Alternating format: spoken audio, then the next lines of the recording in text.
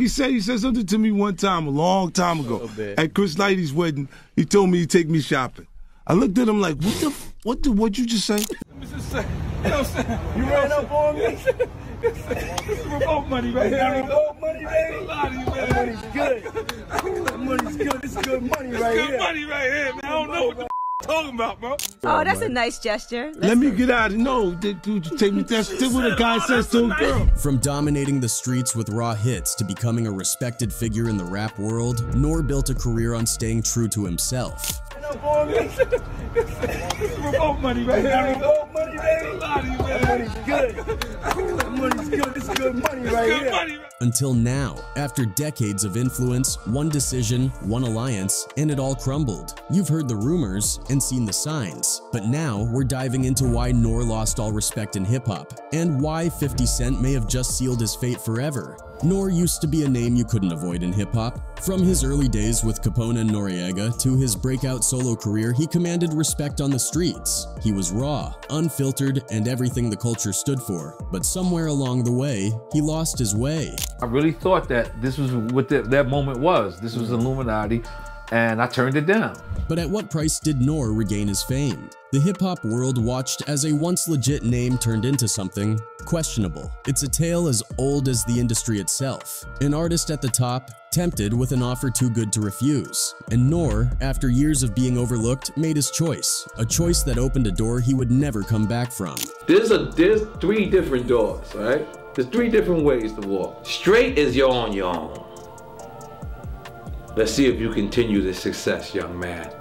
Let's see if it was all about your skills, young man. To the right, I'm not sure if that's the homo right there.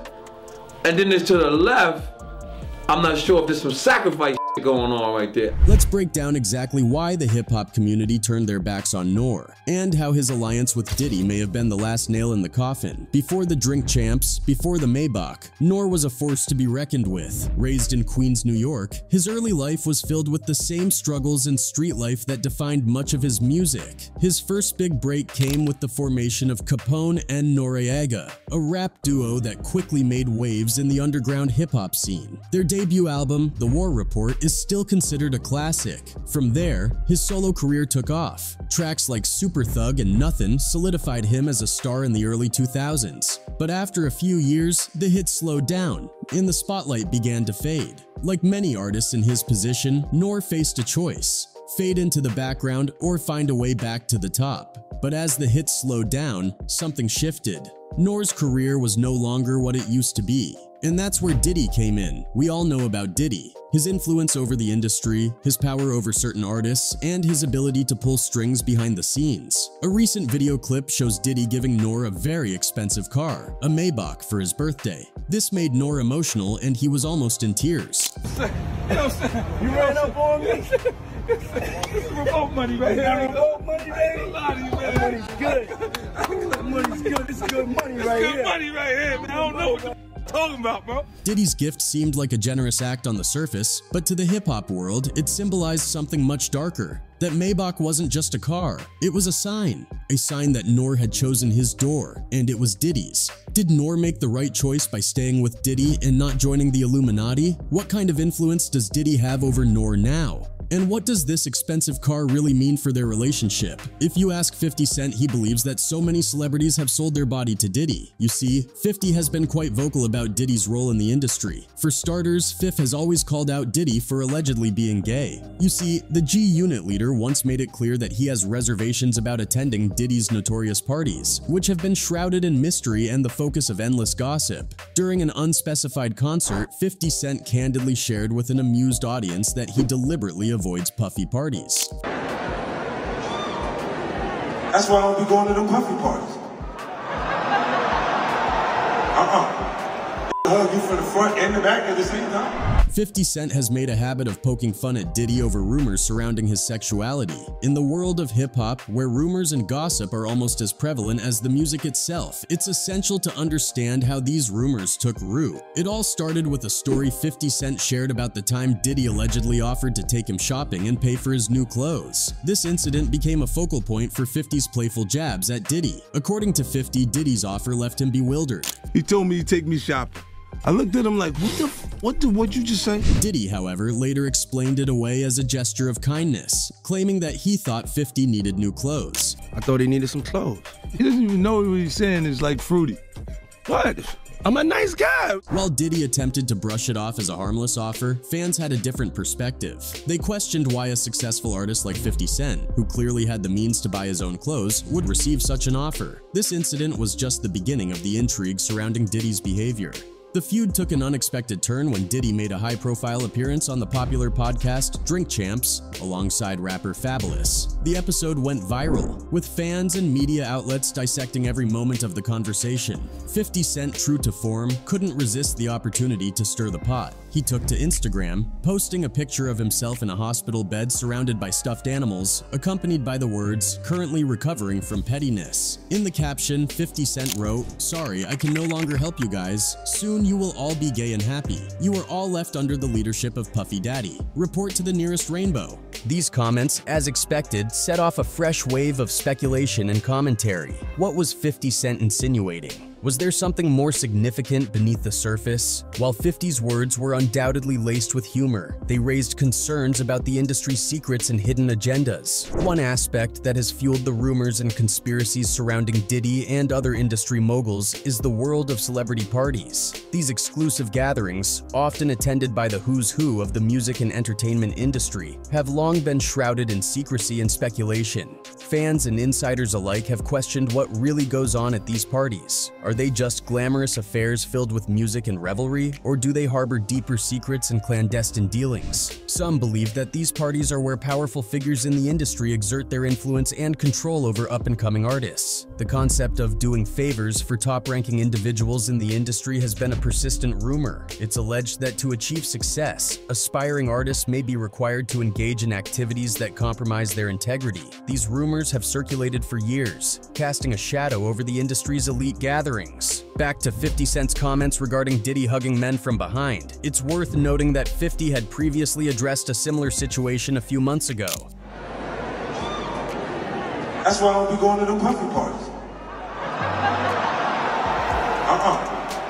Hug you from the front and the back at the same time. 50 also talked about Diddy's creepy behavior when a photo went viral showing Lil Baby being embraced by billionaire Michael Rubin and Kyle Kozma at Rubin's exclusive white party in the Hamptons. The image of this embrace raised eyebrows as Rubin is over 20 years older than Lil Baby. Many found it inappropriate, and it prompted discussions about the nature of these interactions at such parties. 50 Cent posted this particular photo on his Instagram account, and even though Diddy wasn't present at Rubin's party, the image appeared to trigger memories of similar situations at Puffy's gatherings. In his characteristic style, 50 Cent couldn't resist commenting, "See, this is why I don't go to no party Puffy and them at. What the F is going on here?" Then there's the Surviving Diddy documentary. Last year, a representative for 50 Cent confirmed to TMZ that the 48-year-old rapper's production company G-Unit Films and Television is developing a documentary about the allegations against Combs. The rep said proceeds from the documentary will benefit victims of N.O.R.E. Jackson teased a snippet of the documentary on Instagram on Wednesday. In the clip, former Bad Boy Records rapper Mark Curry said Combs would spike bottles of Moet with a substance that would make women at nightclubs slippery. Curry alleged that Combs would tell his friends and associates not to drink from certain bottles. They've been to have something to make the girls be real slippery and all of this kind of stuff.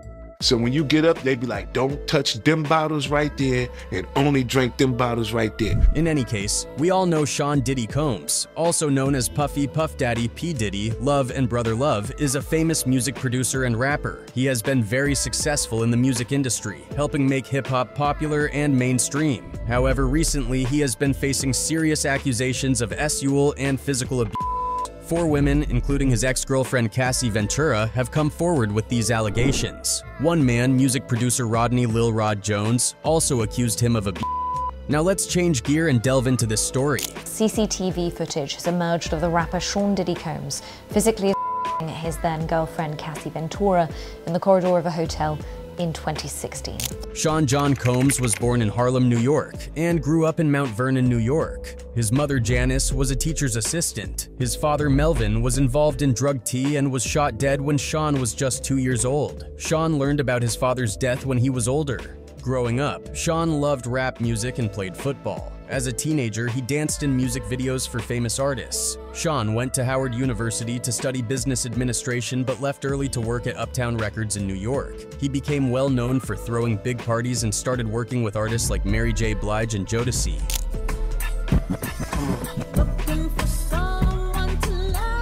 In the early 1990s, Sean signed a rapper named Christopher Wallace. Known as Biggie Smalls or the Notorious Big, after leaving Uptown Records, Sean started his own label, Bad Boy Records, and took Biggie with him. Biggie's debut album, Ready to Die, became a huge success. Bad Boy Records released many hit albums from artists like Faith Evans, Mace, and 112. Their music was very popular on the radio. Sean and Biggie became very close, but tragedy struck in 1997 when Biggie was shot and killed. Sean was deeply affected by this and released a song called I'll Be Missing You in memory of Biggie. The song became a huge hit. Throughout his career, Sean faced several legal issues. In 1991, 9 people died, and many were injured at a celebrity basketball game and concert he co-promoted. An inquiry said Sean was responsible for hiring inexperienced security guards. Sean denied responsibility but paid $750,000 as part of a settlement. On December 27, 1999, Combs, his then-girlfriend Jennifer Lopez, and his protege rapper Shine were at Club New York in Times Square in Manhattan when gunfire broke out. A prosecutor said that the incident was sparked by an argument at the club between Combs and another patron. After a police investigation, Combs and Shine were arrested for weapons violations and other charges. Combs was charged with 4 weapons-related charges and with bribing his driver, Wardell Fenderson, to claim ownership of his gun. With a gag order in place, the highly publicized trial began. Combs' attorneys were Johnny L. Cochran Jr. and Benjamin Braffman. Combs was found not guilty on all charges. Shine was convicted on 5 of his 8 charges and sentenced to 10 years in prison. Combs and Lopez broke up shortly after. A lawsuit filed by Fenderson, who said he suffered emotional damage after the shooting, was settled in February 2004. Lawyers for both sides, having agreed to keep the settlement terms secret, said the matter had been resolved to the satisfaction of all parties. In 2003, Sean's former business partner sued him, claiming Sean threatened him and forced him to sign over his shares in Bad Boy Records. The case was dismissed because too much time had passed. On November 16, 2023, Cassie Ventura, with whom Combs had a long-term relationship, filed a lawsuit against him accusing him of R, S, T, and physical abuse. The lawsuit also suggested that Combs was responsible for blowing up Ventura's then-boyfriend Kid Cudi's car. Combs and Ventura reached a $30 million settlement the following day and the lawsuit was dismissed. On May 17, 2024, CNN released surveillance footage of Combs physically assaulting Ventura at a hotel in Century City, Los Angeles on March 5, 2016. This incident was among the allegations made in the lawsuit. On May 19, 2024, Combs issued a video apology on Instagram and Facebook stating he was truly sorry and that his actions were inexcusable. I was up. I mean, I hit rock bottom, but I make no excuses. My behavior on that video is inexcusable. In November 2023, 3 women accused Sean of abuse and assault. One woman, Joy Dickerson Neal, said Sean drugged and sexually assaulted her in 1991. Another woman, Liza Gardner, accused Sean of coercing her into S and then choking her. In December 2023, a 4th woman claimed Sean and 2 other men R-ed her when she was 17 years old. She said she was given drugs and alcohol before the attack. Sean denied all these allegations, saying they were attempts to get money from him. In February 2024, Rodney Lil Rod Jones, a music producer, sued Sean. He said Sean made unwanted sexual contact and forced him to participate in sexual acts. Sean's lawyer called these claims lies and said they had proof to discredit them. In March 2024, federal agents raided 2 of Sean's homes as part of an investigation into ST. Sean's lawyer called the raids an ambush and said Sean was innocent. Computers and other devices were taken during the searches. Fast forward to 4 weeks ago, Diddy was finally arrested on charges of racketeering, STFing, and SA. Enter 50 Cent. Fifth has been vocal about his disdain for those who play the game dirty, and recently, N.O.R.E became his latest target. According to 50, N.O.R.E's career is no longer his own. It belongs to Diddy. And the truth is, many in the industry feel the same way. But N.O.R.e's fall from grace goes deeper than just a few bad decisions. It's about the doors he opened. N.O.R.E himself admitted it. When artists reach a certain level of success, they're faced with three paths: the Illuminati door, the Homo door, or the straight door. And while many assumed N.O.R.E chose the straight path, his recent actions suggest otherwise. The truth is, N.O.R.e's alliance with Diddy was his choice, and it came with a cost. A cost that has left the hip-hop world questioning his integrity. At the end of the day, N.O.R.e's career has taken a turn that many never saw coming. Once a respected figure in the rap game, he's now seen as just another pawn in Diddy's empire. The hip-hop world may have forgiven a lot of things, but selling your soul, that's a line you can't come back from. So is this really the end for N.O.R.E? Only time will tell. But as of now, the streets are talking, and they're saying goodbye. Anyway, that's it for this video, folks. Bye.